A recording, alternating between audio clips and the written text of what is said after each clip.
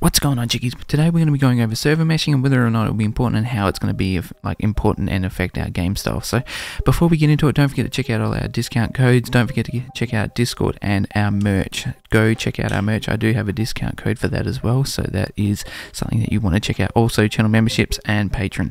But before we go really into depth with this, I really just want to put to the point that I know server meshing is going to play a major role in the game, and it's going to have a massive effect on how we play our game and just the way that the game's going to be, sort of pushed. But I really just want to talk about, with the server meshing and iCache, we know we've got iCache in an iteration right now. That's why, we've got not modularity, but that's why we're getting like the whole C and the whole A series, because it takes that certain point of iCache for that persistence and having that cargo style, because obviously the hull C isn't a small vessel when it comes to cargo hauling, but it is not like the biggest one you can get, obviously. But I really just want to touch base on, what effects, what is it going to do with the ships? Is it going to be to the point where we need server meshing and iCache for ships like the Polaris and whatnot, but we might not need to, as we do have the 890 jump, and it's going to be one of those ships that eventually, if we don't have server meshing, there's going to be a lot of ships that we can't have, say like the Idris or the Javelin, but then at the same time we need Squadron 42 to be released to be able to have those ships. So talking over a vast majority of iCache and server meshing, I think the server meshing part of it is going to be so great with this game that when you jump into a server, there's going to be a couple of thousand people, maybe not that many, but it could always be something that we can exaggerate. So it could take like one server with, the server meshing could take like 1,000 to 2,000 people, depending on how, it interacts with each other and whether or not it's going to be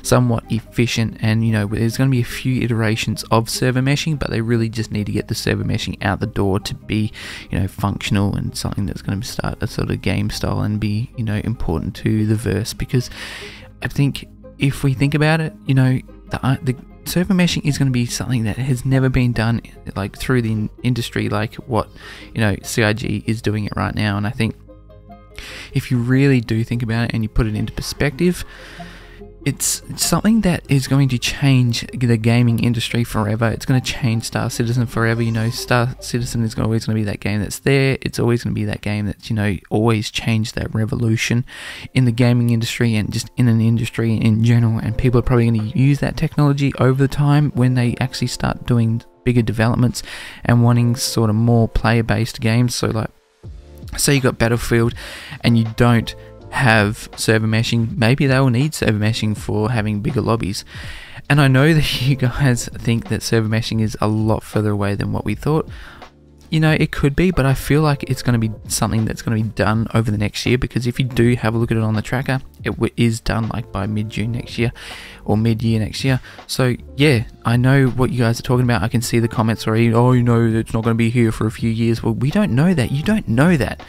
And to the point where people are like, we're going to be waiting years for Squadron 42, we're going to be waiting years for server meshing. Go and look at the tracker. I know it might not be the most accurate interpretation, but if you go and look over there, you'll see the fact that, all this stuff is supposed to be done by next year. It could be just the first iteration of server meshing, and that's as far as they've gotten. But at the same time, I think we really do need to take into consideration that, they could be much further along than what we thought, and they are always putting a little bit of persistence in with every patch. They're updating the renderer, they're updating iCache, obviously, being that we know now that we have like physicalized inventory, which is, we needed iCache to do that, so that is there now. And Chris Roberts did say that it was going to be done by the end of the year. So there's always that point of view if you really do look at it the way, a lot of us look at it, and some people do look at it, but then there's a lot of really perspective people out there who think they know better than everyone else, but I think as a collective community, we really do need to start taking on a board of how we start thinking, how this community is going to be developed, and whether or not, it's going to be what we expect it to be, because they, CIG know they have to deliver, and they've been expanding forever which is also good. But going to like the main point, if it's going to be important or not, yes, it's going to be very important to the game style and the way this game is going to be developed, obviously, and it's going to be important when we have big capital ships like the Idris and the Javelin flyable in the verse, along with like the Hully and all those other vessels and all the interactions that we're going to have within the game, because, you know, a lot of the functionality itself could actually cause a lot of server issues. So whether or not you have the need, or, you know,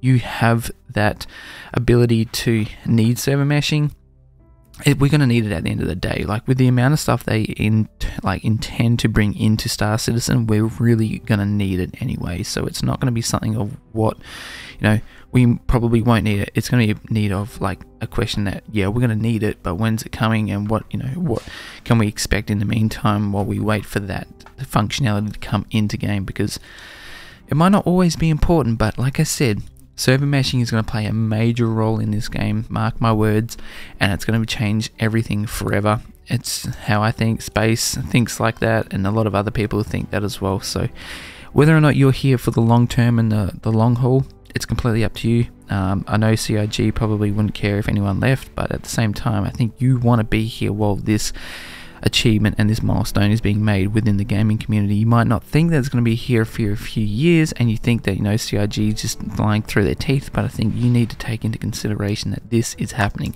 this is coming, and, you know, next year is going to be a massive year for ships, I feel, and just the game development in general. I mean, just look at the first quarter of next year. There's already so much coming.